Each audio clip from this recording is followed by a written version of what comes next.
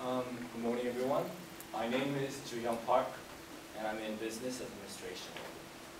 Today I'm going to introduce myself to you guys a little bit and tell you and show you how I grew up and where I grew up. So, does anybody has lived abroad? Yeah, some of you? Okay, I knew there would be some, but so now, has anybody lived in India or Poland? Nobody? I predicted there would be nobody. Obviously, I'm asking you this question because I lived in Poland and India. So now I'm going to show you how I grew up in Korea and Poland and India with some pictures.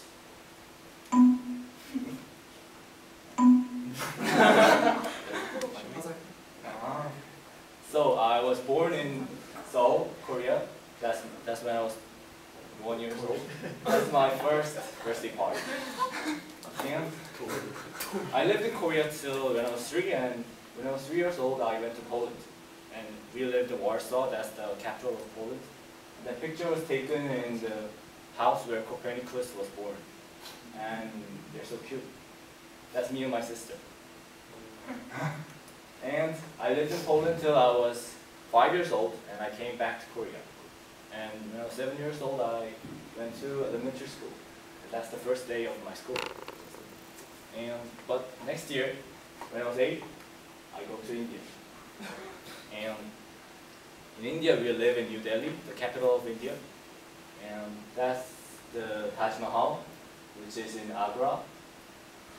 And I went to British school in India, New Delhi. And that's me and my friends after sports day. And I lived in India till I was 12, and I came back to Korea again.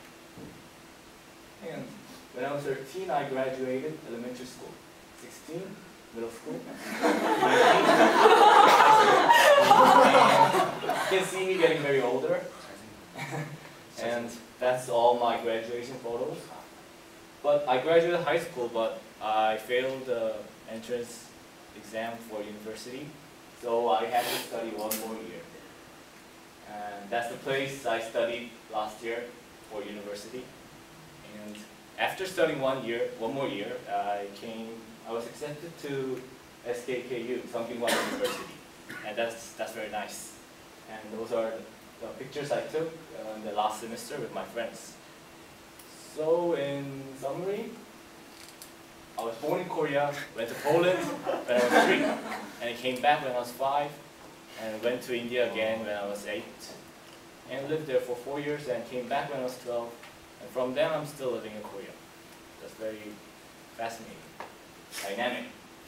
So, I hope you enjoyed my presentation, because I really enjoyed sharing my life and my photos with you guys. Thank you.